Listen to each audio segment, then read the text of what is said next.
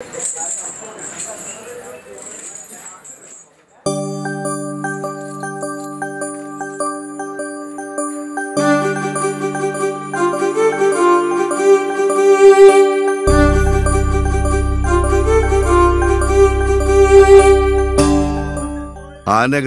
ഔദ്യോഗിക മുദ്രയുടെ അടിസ്ഥാന ബിംബമാക്കി മാറ്റിയ കേരളം ഈ അടുത്ത കാലം വരെ പ്രൗഢമായ ആനചരിതങ്ങളും ആനവിശേഷങ്ങളും കൊണ്ടേറെ സമ്പന്നമായിരുന്നു. പഴം കൊടുക്കുന്നതിനു പകരം പതിവിന് വിരുദ്ധമായി ആനയുടെ തുമ്പിക്കൈയിൽ ഒരു കുത്തുകൊടുത്തുവിട്ട തയ്യൽക്കാരനെ തൻ്റെ കുളിയും കഴിഞ്ഞുള്ള മടക്കയാത്രയിൽ ഭേഷായി കുളിപ്പിച്ചുവിട്ട ആനയുടെ വികൃതിയും സംഹാര രുദ്രനെ പോലെ ഇടഞ്ഞോടുന്നതിനിടയിൽ അബദ്ധത്തിൽ തൻ്റെ കാൽച്ചുവട്ടിൽ പെട്ടുപോയ പിഞ്ചുകുഞ്ഞിനെ സുരക്ഷിതമായി മാറ്റിവെച്ചിട്ട് ഓട്ടം തുടർന്ന ഗജരാജാക്കന്മാരുടെയൊക്കെ കഥകളും വെടിവട്ടങ്ങളും മലയാളിക്കെന്നും പ്രിയപ്പെട്ടവയാണ്. വീരകൃത്യങ്ങളായാലും ശരി, കണ്ണിൽ ചോരയില്ലാത്ത കലിയാട്ട കഥകളായാലും ശരി, കഥയിലെ നായകനോ നായികയോ പ്രതിനായകനോ ഒരാനയാണെങ്കിൽ മറ്റെല്ലാം മറന്ന് നമ്മൾ അത് ഒറ്റ ഇരിപ്പിൽ കേട്ടിരിക്കും. അങ്ങനെ കണ്ടതും കേട്ടതുമായ ആനക്കഥകൾക്കും ആനക്കാഴ്ചകൾക്കും ഇടയിലെ വേറിട്ട ഒരധ്യായം, അത്യപൂർവമായ ഒരു ആന തീർത്ഥാടനത്തിൻ്റെ ഒരു ഡയറി കുറിപ്പ്.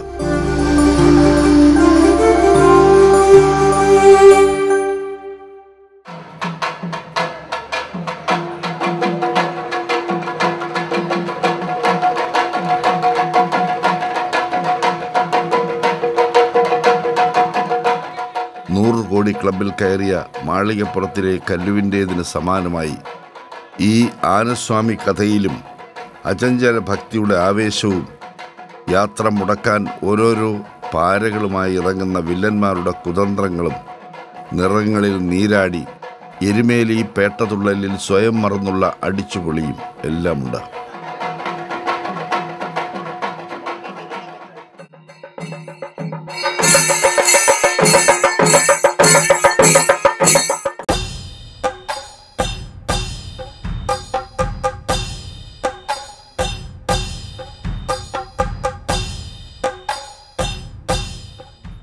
ക്ഷേത്രഘോഷങ്ങളും പള്ളിപ്പെരുന്നാളുകളുമൊക്കെയാണ് നാട്ടാനകളിൽ ബഹുഭൂരിപക്ഷത്തിൻ്റെയും പതിവ് വർക്ക് സൈറ്റുകളെങ്കിൽ അതിൽ നിന്നെല്ലാം വ്യത്യസ്തമായി മാളികപ്പുറം സിനിമയിലെ കല്ലുവിനെ പോലെ ഒരാനസ്വാമി വ്രതമെടുത്ത് മാലയിട്ട് ഇരുമുടിക്കെട്ടുമെടുത്ത് ശബരിമല അയ്യപ്പസ്വാമിയെ കാണാൻ പോയ അപൂർവങ്ങളിൽ അത്യപൂർവമായ ഒരു തീർത്ഥാടന കഥ.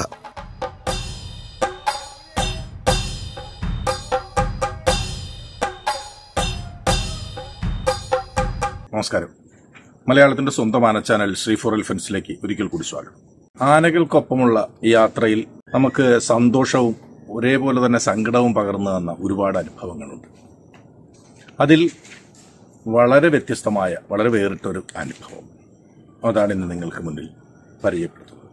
മാലയിട്ട് ഇരുമുടിക്കെട്ടെടുത്ത് ശബരിമലയ്ക്ക് പോകുന്ന തീർത്ഥാടകരെ നമുക്കറിയാം.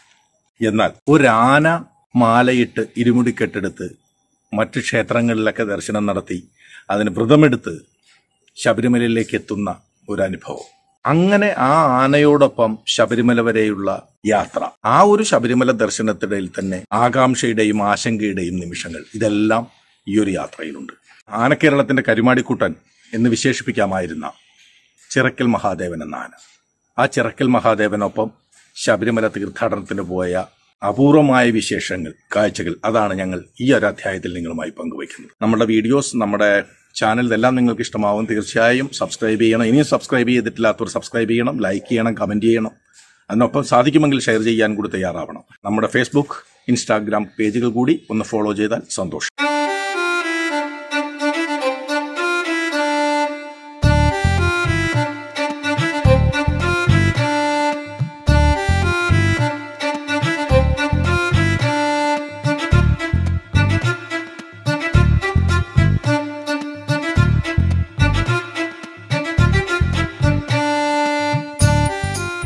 ചിറക്കൽ മഹാദേവൻ എന്ന ആനക്കേരളത്തിൻ്റെ പ്രിയപ്പെട്ട കാക്കക്കർമ്മൻ അയ്യപ്പസ്വാമിയെ കാണാൻ പൂരനഗരിയായ തൃശ്ശൂരിൽ നിന്നും ശബരിമല സന്നിധാനത്തിലേക്ക് നടത്തിയ ആ യാത്ര ആനപ്രേമികളായ ഒരു തലമുറയ്ക്ക് ഒരു മഹാസംഭവം തന്നെയായിരുന്നു.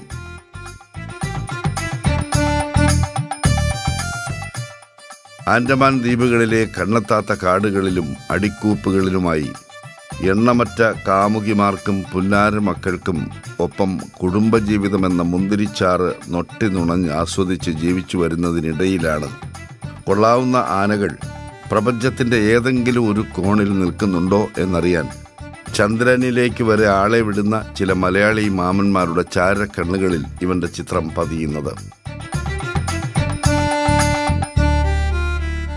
പല്ലും നഖവും ഉപയോഗിച്ച് ആകാവുന്ന പോലെയൊക്കെ അവൻ ആദ്യം എതിർത്ത് നോക്കിയെങ്കിലും അവസാനം മനുഷ്യന്മാർ വിചാരിച്ചിടത്ത് തന്നെ കാര്യങ്ങൾ കൊണ്ട് കെട്ടി. ഈ ആന വന്നിട്ട് എത്ര നാളായിട്ടുണ്ട്? ഇപ്പോൾ 2.5 വർഷം കഴിഞ്ഞു. 2.5 വർഷം. ആൻഡമാനിൽ നിന്നല്ലേ കൊണ്ടുവന്നത്? ആൻഡമാനിൽ കൊണ്ടുവന്നിട്ട് പുള്ളി തമ്പുരാൻ കൊണ്ടുവന്നുള്ള. അപ്പോൾ ഈ ആൻഡമാനിൽ ജനിച്ചു വളർന്ന ആനയായിരിക്കുമോ എങ്ങനെയായിരിക്കും? ഞാൻ എൻ്റെ അറിവ് എന്താണെന്ന് വെച്ചാൽ ഈ ആന ബീഹാറിൽ നിന്ന് വന്ന് ഇവിടുന്ന് കേരളത്തിൽ നിന്ന് ആൻഡമാനിലേക്ക് പോയിട്ടുള്ളതാണ്. കേരളത്തിൽ നിന്ന് പോയിട്ട് തിരിച്ചു? അതെങ്ങനെയാണ് അതിൻ്റെ ഒരു സാധ്യത? അത് മറ്റേ SC എന്ന് പറഞ്ഞൊരു ഗ്രൂപ്പ് തൃശ്ശൂരുള്ള അവർ കൊണ്ടുവന്നിട്ട് വീണ്ടും പുള്ളി തമ്പുരാൻ്റെ ആവശ്യത്തിന് വേണ്ടി വേറൊരാൾ കൊണ്ടുവന്നുള്ള. അതാണ് എൻ്റെ അറിവ്, കേട്ടറിവ്. തിരിച്ച് ആൻഡമാനിൽ പോയി തിരിച്ച് വീണ്ടും ഇങ്ങോട്ടെത്തി, തൃശ്ശൂർക്ക് എത്തി. കൊണ്ടുവരുമ്പോൾ ഇത്ര ഒന്നുമില്ലല്ലോ. അല്ല, വന്നതിന് ശേഷം ഒരു ജസ്റ്റ് ഒരു അരടിക്ക് മാറ്റം വന്നിട്ടുണ്ട്. 2 വർഷം കൊണ്ട് 2.5 വർഷം കൊണ്ട് മാറ്റം.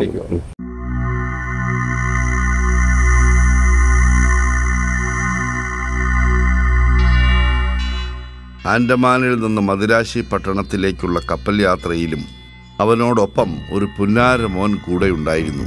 ആൻഡമാൻ ദ്വീപുകളോടും അവിടെ കരഞ്ഞ് കലങ്ങിയ കണ്ണുകളുമായി പിന്നെയും പിന്നെയും പദം പറഞ്ഞ് കരയുന്ന പ്രേയസിമാരോടും എന്നേക്കുമായി വിട പറഞ്ഞു പോരുമ്പോൾ ഹൃദയം നുറുങ്ങുന്ന വേദനയിലും അവൻ ആ കപ്പലിൻ്റെ മാർത്തട്ടിലേക്ക് ഊർന്നുലഞ്ഞ് കുഴഞ്ഞു വീഴാതെ പിടിച്ചു നിന്നത് ആ മകനെ ചൊല്ലി മാത്രമായിരിക്കും. വലിയ വായിൽ അലറിക്കൊണ്ട് തുറമുഖം വിട്ട കപ്പലിൻ്റെ ഹോൺ കേട്ട് പേടിച്ചരണ്ട് കരഞ്ഞു വിളിച്ച ആ മകനെ ചേർത്ത് പിടിച്ച് ആശ്വസിപ്പിക്കുന്നതിനിടയിൽ ആ ആന അച്ഛൻ സ്വന്തം ദുഃഖങ്ങളും വിഷമങ്ങളുമെല്ലാം മാറ്റിവെച്ചിട്ടുണ്ടാവും.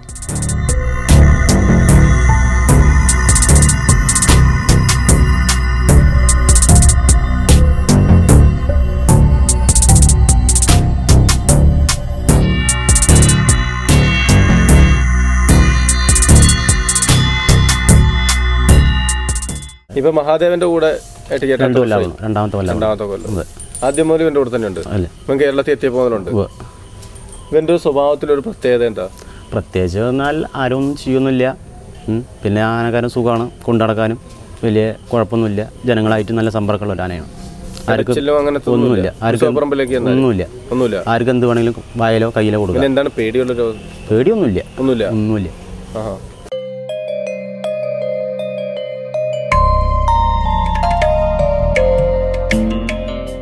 സ്വഭാവശുദ്ധിയും അത്യാവശ്യം എല്ലാ ലക്ഷണങ്ങളും പിന്നെ ആരെയും കൊതിപ്പിക്കാൻ പോകുന്ന എണ്ണക്കറുപ്പമുള്ള കഥാനായകൻ കേരളത്തിലെത്തി അധികകാലം കഴിയും മുമ്പേ ആനപ്രേമികളുടെയും ഉത്സവ നഗരികളുടെയും ഫേവററ്റ് താരമായി മാറി.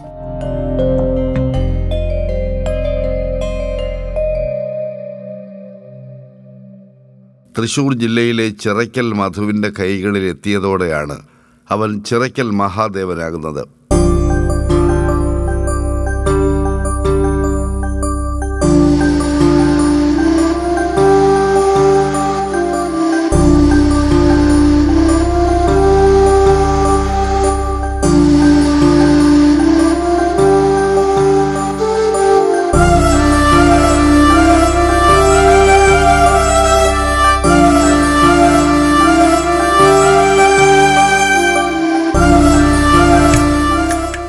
അങ്ങനെ ഇരിക്കെയാണ് തൻ്റെ മഹാദേവനെ മാലയിടിച്ച് എല്ലാ ആചാര അനുഷ്ഠാനങ്ങളോടെയും മല ചവിട്ടിച്ചാൽ എന്ത് എന്ന ചിന്ത ഉടമയായ ചിറയ്ക്കൽ മധുവിൻ്റെ മനസ്സിൽ ഉദിക്കുന്നത്.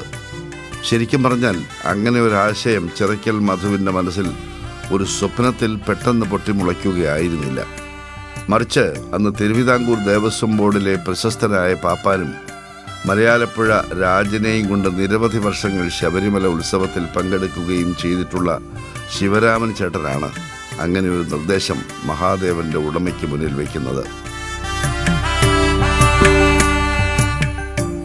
ദർശനവും നടത്താം. ശബരിമല ഉത്സവത്തിന് ഭഗവാനെ ശിരസിലേറ്റാനുള്ള അവസരം മഹാദേവന് ലഭിക്കുകയും ചെയ്യും.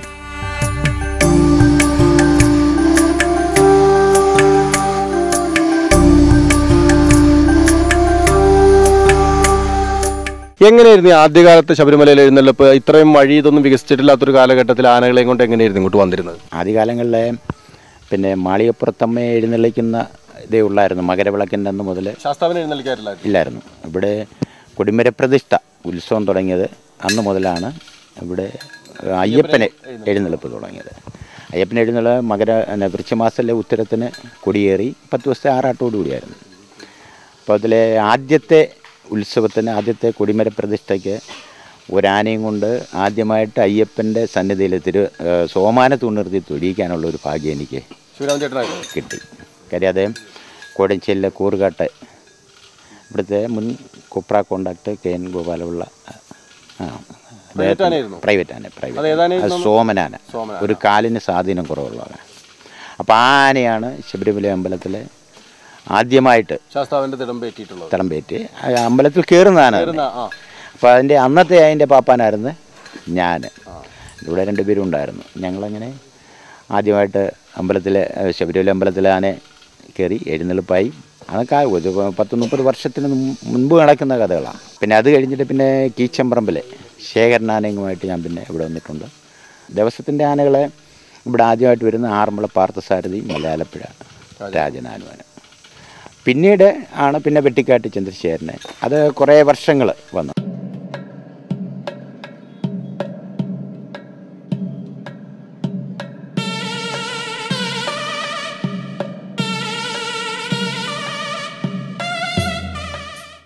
ശബരിമലയിൽ ഉത്സവത്തിൽ പൊതുവെ പങ്കെടുത്തു വന്നിരുന്നത് തിരുവിതാംകൂർ ദേവസ്വം ബോർഡിൻ്റെ തന്നെ ആനകളായിരുന്നു. എങ്കിലും ദേവസ്വം ബോർഡിലെ ഉത്തരവാദപ്പെട്ടവരോട് കൃത്യമായി ബന്ധപ്പെട്ട് സമ്മതവും അനുവാദവും വാങ്ങിയ ശേഷമാണ് ശിവരാമൻ ചേട്ടൻ ഇങ്ങനെ ഒരു കാര്യത്തിന് ഇറങ്ങിത്തിരിക്കുന്നത്. ധർമ്മശാസ്താവിൻ്റെ തിടമ്പേറ്റാൻ കിട്ടുന്ന ഒരു അപൂർവ ഭാഗ്യം എന്നതിനാൽ മറ്റെല്ലാം മാറ്റിവെച്ച് മഹാദേവനെ കന്നിസ്വാമിയാക്കി മല ചവിട്ടിക്കാനുള്ള കാര്യങ്ങളിലേക്ക് ഉടമയ്ക്കും ഏറെ സന്തോഷം. ആനയ്ക്ക് മാത്രമല്ല, ഉടമയ്ക്കും പാപ്പാന്മാർക്കുമെല്ലാം വ്രതം. മഹാദേവൻ എന്ന കന്യസ്വാമിയുടെ വണ്ടിക്ക് പുറമെ അവനുള്ള തീറ്റയും വെള്ളവുമെല്ലാമായി മറ്റൊരു ലോറി കൂടി ഒപ്പമുണ്ടാവണം. കൂടാതെ ആനസ്വാമിക്കൊപ്പം മലചവിട്ടാൻ പോകുന്ന വലിയ ഒരു സംഘം തീർത്ഥാടകരും. എല്ലാം കൂടി നല്ല ഒരു സംഖ്യ ചെലവാകുമെങ്കിലും തൻ്റെ മഹാദേവന് മുന്നിൽ തെളിഞ്ഞ അസുലഭ അവസരത്തിനു മുന്നിൽ ചിറയ്ക്കൽ മധുവിന് അതൊന്നും പ്രശ്നമായില്ല. തിരുവമ്പാടി ക്ഷേത്രത്തിൽ വെച്ചായിരുന്നു കെട്ടുനിറയ്ക്കൽ ഉൾപ്പെടെയുള്ള ചടങ്ങുകൾ. മുൻ ശബരിമല മേൽശാന്തി സുകുമാരൻ നമ്പൂതിരിയുടെ കാർമ്മികത്വത്തിൽ നടന്ന ആ വിശേഷാൽ കെട്ടുനിറയിൽ എണ്ണമറ്റ ആരാധകരും മാധ്യമപ്രവർത്തകരുമൊക്കെ അണിനിരന്നു.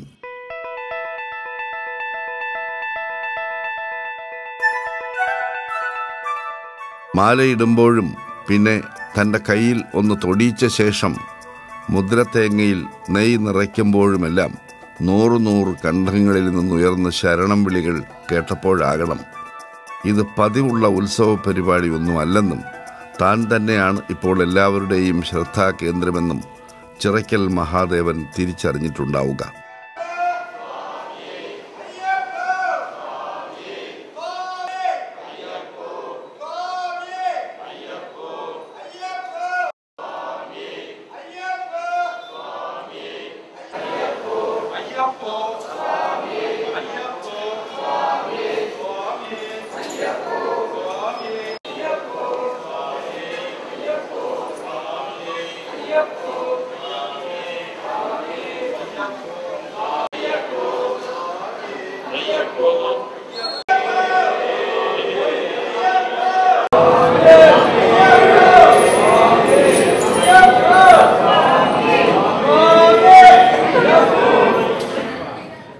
കെട്ട് നിറച്ച തിരുവമ്പാടി ക്ഷേത്രത്തിൽ നിന്നും പിന്നീട് മഹാദേവസ്വാമി മറ്റ് സ്വാമിമാരോടൊപ്പം പൂരനഗരിയുടെ മുഴുവൻ ആശീർവാദവും പ്രാർത്ഥനകളും ഏറ്റുവാങ്ങിക്കൊണ്ട് വടക്കുംനാഥ ക്ഷേത്രത്തിലും പഴമയക്കാവ് ക്ഷേത്രത്തിലും കൂടി ദർശനം നടത്തി.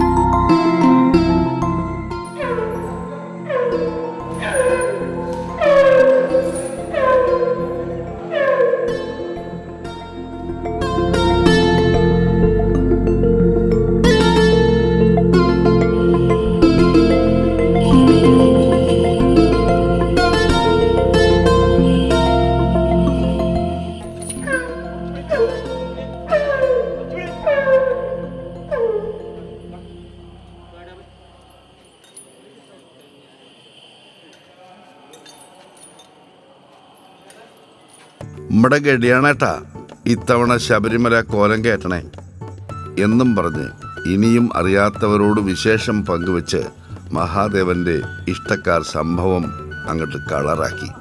അതിനോടകം TV-യിലൂടെയും പത്രങ്ങളിലൂടെയുമൊക്കെ തീർത്ഥാടനക്കാര്യം വാർത്തയായി കഴിഞ്ഞിരുന്നതിനാൽ യാത്രാമാർഗത്തിൽ പലരും ആനസ്വാമിയെ തിരിച്ചറിയുകയും ചെയ്തു.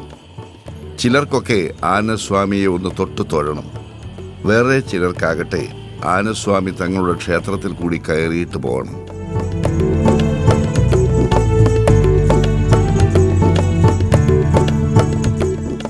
ഒരു ഗുരുസ്വാമിയുടെ സ്ഥാനത്ത് ശിവരാമൻ ചേട്ടൻ യാത്രയുടെ തുടക്കം മുതൽ ഒപ്പമുണ്ട്.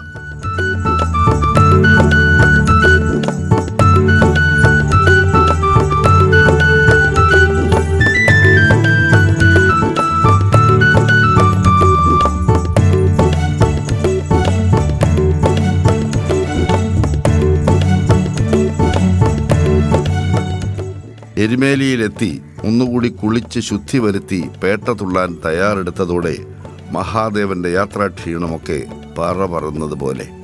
ഇത്രയും കാലം പല പല പേട്ടകെട്ട് സംഘങ്ങൾക്കായും വാദ്യഘോഷങ്ങൾ ഒരുക്കിയിട്ടുണ്ടെങ്കിലും ഇത്രയും ആവേശത്തോടെയും ഉത്സാഹത്തോടെയും ഒരു ആനസ്വാമിക്ക് വേണ്ടി ആദ്യമായി കളത്തിലിറങ്ങുന്ന അവസരത്തിൽ മേളക്കാരും വെച്ചു പെരുക്കി.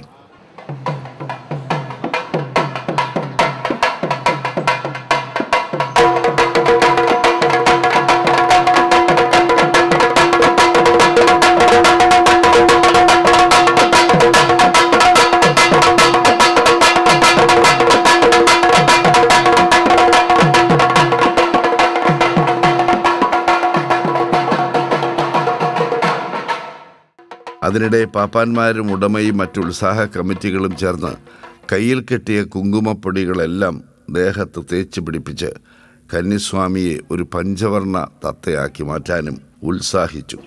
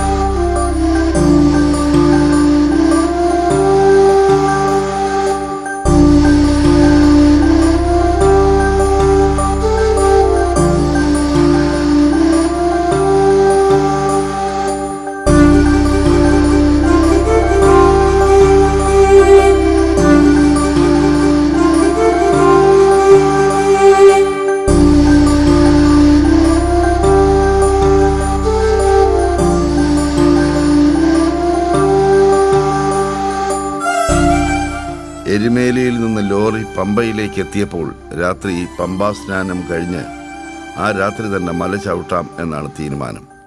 അതുകൊണ്ട് 2 ഗുണങ്ങളുണ്ട്. ആൾത്തിരക്കിന് കുറവുണ്ടാകും. പകൽ സമയത്തെ പോലെ വെയിലിൻ്റെ ക്ഷീണവും ഉണ്ടാവുകയില്ല. പമ്പാ ഗണപതിക്ക് തേങ്ങയടിച്ച് നീങ്ങിയപ്പോൾ മഹാദേവനും ഉത്സാഹത്തോടെ തന്നെ കയറി. വീട്ടിലും നാട്ടിലുമൊക്കെ വച്ച് 4 ചുവട് തികച്ചു നടക്കാൻ മടിക്കുന്ന കുഞ്ഞുങ്ങൾ പക്ഷേ ശരണം വിളിച്ച് മല ചവിട്ടാൻ തുടങ്ങിയാൽ ദാഹവും ക്ഷീണവും ഒന്നും അറിയാതെ മണി പോലെ ഓടിക്കയറാറുണ്ട് എന്നത് ഒരു വിശ്വാസവും അനുഭവവുമാണ്. കാട്ടിൽ ആനകൾ എത്ര വലിയ കയറ്റവും ഇറക്കവും ഒക്കെ ഓടിക്കയറിയും ഊർന്നിറങ്ങിയും നിസ്സാരമായി തരണം ചെയ്യാറുണ്ട്. പക്ഷെ അനേക വർഷങ്ങളായി അങ്ങനെ കാര്യമായ ശാരീരിക ആയാസം ഒന്നുമില്ലാത്ത മഹാദേവൻ ഒരു ഘട്ടമെത്തിയപ്പോൾ അത്യാവശ്യം വിഷമിച്ചു തുടങ്ങി. കരിമല കയറ്റം കഠിനം എന്നവനും പറയാതെ പറയുന്നത് പോലെ. ക്ഷീണം അറിയാതിരിക്കാൻ ശരണം വിളിക്കാനാണ് കൂട്ടത്തിലെ ഗുരുസ്വാമിമാർ ഇത്തരം സന്ദർഭങ്ങളിൽ പറയാറ്. ഒപ്പമുള്ള ഞങ്ങളെല്ലാവരുമാണ് ഉറക്കെ ശരണം മുഴക്കിയത്. മഹാദേവൻ എന്ന ആന ആ സമയം ശരണം വിളിക്കുന്നുണ്ടോ ഇല്ലയോ എന്ന് നമുക്കാണെങ്കിൽ അറിയാനും നിവൃത്തിയില്ല. എന്തായാലും മഹാദേവൻ അപ്പോൾ സകല ദൈവങ്ങളെയും വിളിച്ചു പോയിട്ടുണ്ടാവും എന്നത് സത്യം. പക്ഷേ കരിമലയും നടവഴികളിലെ മയമില്ലാത്ത കല്ലുകളും കാത്തുവച്ച പരീക്ഷണങ്ങളേക്കാൾ കനത്തതും കണ്ണിൽ ചോരയില്ലാത്തതുമായ ഇടിത്തിയായിരുന്നു സന്നിധാനത്തേക്ക് എത്തിയ ചിറയ്ക്കൽ മഹാദേവൻ ഒപ്പമുള്ളവർക്ക് മുന്നിൽ അന്നത്തെ ദേവസ്വം ബോർഡിലെയും ശബരിമലയിലെയും ചില അധികാരികൾ സ്വീകരിച്ച നിലപാട്.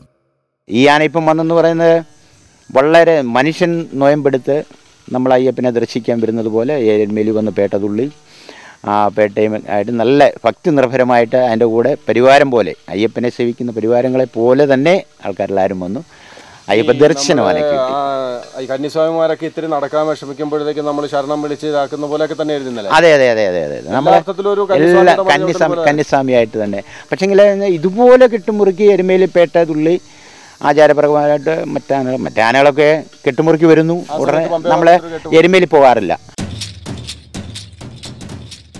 പലവട്ടം ഫോണിലൂടെ പരസ്പരം ബന്ധപ്പെട്ട അനുവാദം ചോദിച്ചപ്പോൾ ഒന്നും പ്രശ്നമല്ലാതിരുന്നവർ തൃശ്ശൂർ മുതൽ ഒരു ആന നാട് മുഴുവൻ അറിയിച്ചെന്നോണം ഇത്ര ദൂരം എത്തുന്നത് വരെ തടസ്സമൊന്നും പറയാതിരുന്ന ചിലർ പെട്ടെന്ന് ഒരു തടസ്സവാദം ഉന്നയിക്കുന്നു. മഹാദേവനെ എഴുന്നള്ളിക്കാമെന്നതിനോ സന്നിധാനത്തേക്ക് കൊണ്ടുവരുന്നതിനോ ഉത്തരവാദപ്പെട്ടവർ രേഖാമൂലം അനുമതി നൽകിയിട്ടില്ല. ആരെങ്കിലും വാക്കാൽ പറഞ്ഞിട്ടുണ്ടെങ്കിൽ അത് അവരുടെ കുറ്റം. ആയതിനാൽ ആനയെ എത്രയും വേഗം തിരിച്ചിറക്കുക. ഇവിടെ ദേവസ്വം ബോർഡ് ആനകളെ മാത്രമേ എഴുന്നള്ളിക്കൂ. ആറ്റുനോറ്റെന്നോണം മഹാദേവനെയും കൊണ്ട് സന്നിധാനത്തേക്ക് എത്തിയവരുടെയും അതിന് മുൻകൈയെടുത്ത ശിവരാമൻ ചേട്ടൻ്റെയും അപ്പോഴത്തെ അവസ്ഥ ഒന്ന് ആലോചിച്ചു നോക്കൂ.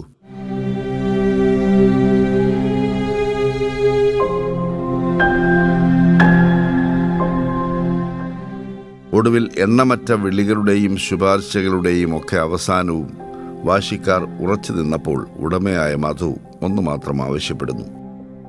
എഴുന്നള്ളിക്കുന്നില്ലെങ്കിൽ വേണ്ട, പക്ഷേ മാലയിട്ട് ഇരുമുടിക്കെട്ടുമെടുത്ത് വന്നവനെ അയ്യൻ്റെ നടയിലെത്തി ദർശനം ചെയ്യാനെങ്കിലും അനുവദിക്കണം. ഒടുവിൽ ഒത്തിരി നേരത്തെ ടെൻഷനും ആശങ്കകൾക്കും ഒടുവിൽ അതിന് മാത്രം അനുവാദം.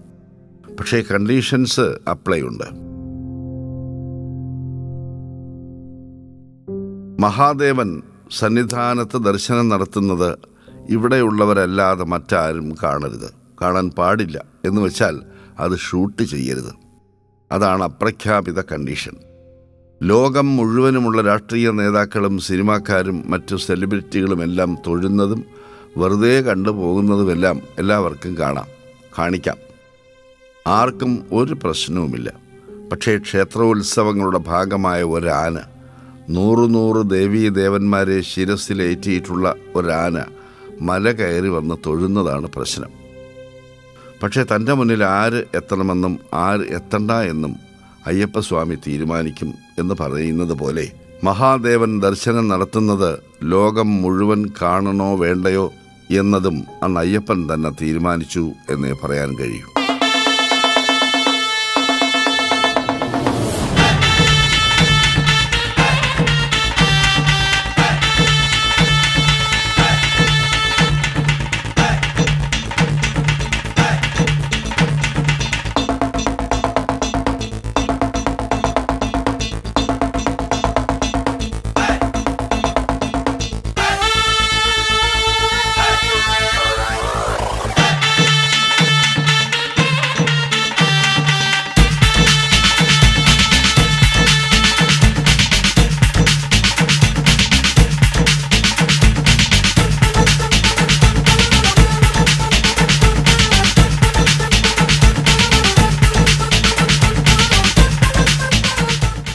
ഇതിനു സ്വകാര്യ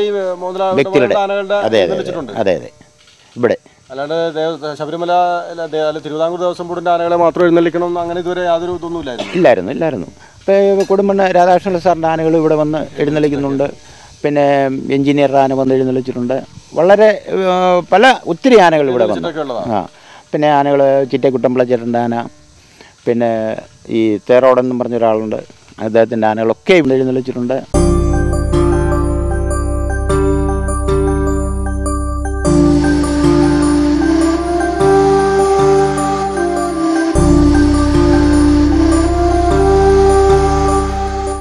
വർഷങ്ങളേറെ കഴിഞ്ഞിരിക്കുന്നു. ഇതിനിടയിൽ ഒരുപാട് മണ്ഡലകാലങ്ങളും കടന്നുപോയി. പമ്പയിലൂടെ കുത്തിയൊലിച്ച് കടന്നുപോയ വെള്ളത്തിനും കൈയും കണക്കുമില്ല. അന്നത്തെ ആ തീർത്ഥാടന യാത്രയിൽ നമുക്കൊപ്പമുണ്ടായിരുന്ന 2 പേർ ഇന്ന് നമ്മൾക്കിടയിലില്ല എന്നതും ഇതിനോട് ചേർത്ത് വായിക്കണം. മറ്റാരുമല്ല, അന്നത്തെ ആ കന്യസ്വാമി പാവം ചിറയ്ക്കൽ മഹാദേവനും പിന്നെ മഹാദേവൻ്റെ മലകയറ്റത്തിന് മുൻകൈയെടുത്ത പ്രിയപ്പെട്ട ശിവരാമൻ ചേട്ടനും.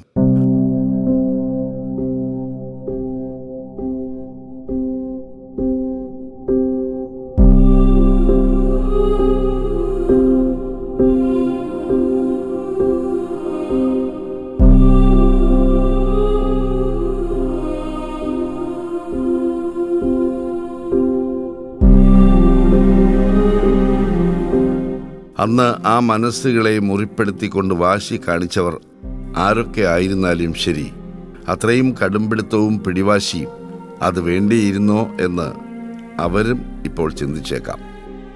പുറത്തേക്ക് വിട്ട ശ്വാസം തിരിച്ചകത്തേക്കെടുക്കാനുള്ള സമയം പോലും കിട്ടാതെ എപ്പോൾ വേണമെങ്കിലും നിലച്ചേക്കാവുന്ന ഇത്തിരി പോന്ന ഒരു ജീവിതം. അതിനിടയിൽ കൊച്ചു ഈഗോകളുടെയും ഞാൻ എന്ന ഭാവത്തിൻ്റെയും പേരിലുള്ള മസിലുപിടുത്തങ്ങളും വഴിമുടക്കലുകളും. പക്ഷേ അതിൻ്റെ നിസ്സാരത തിരിച്ചറിയുമ്പോഴേക്കും പലപ്പോഴും ഏറെ വൈകിപ്പോയിട്ടുണ്ടാവും എന്നതാണ് പരമാർത്ഥം.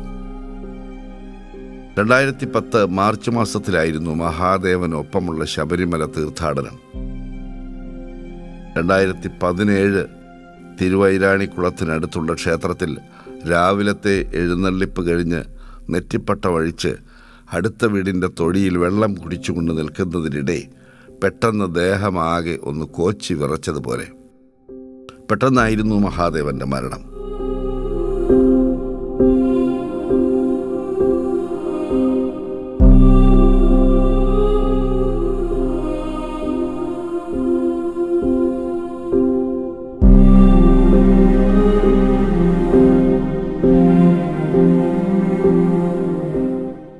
അതെ, എണ്ണക്കറുപ്പിന്റെ മായിക ഭാവം കൊണ്ട് ആന കേരളത്തെ വിസ്മയിപ്പിച്ച മഹാദേവന്റെ മരണകാരണം ഹൃദയാഘാതമായിരുന്നു. ആന അറിവുകളുടെ അത്ഭുത നിധിയായിരുന്ന ശിവരാമൻ ചേട്ടനും തീർത്തും അപ്രതീക്ഷിതമാം വിധം പോയ വർഷമാണ് നമ്മളെ വിട്ടുപിരിഞ്ഞത്. അവിസ്മരണീയമായ ആ തീർത്ഥാടനത്തിൻ്റെയും അവരുടെയും ഓർമ്മകൾക്ക് മുന്നിൽ പ്രണാമങ്ങൾ.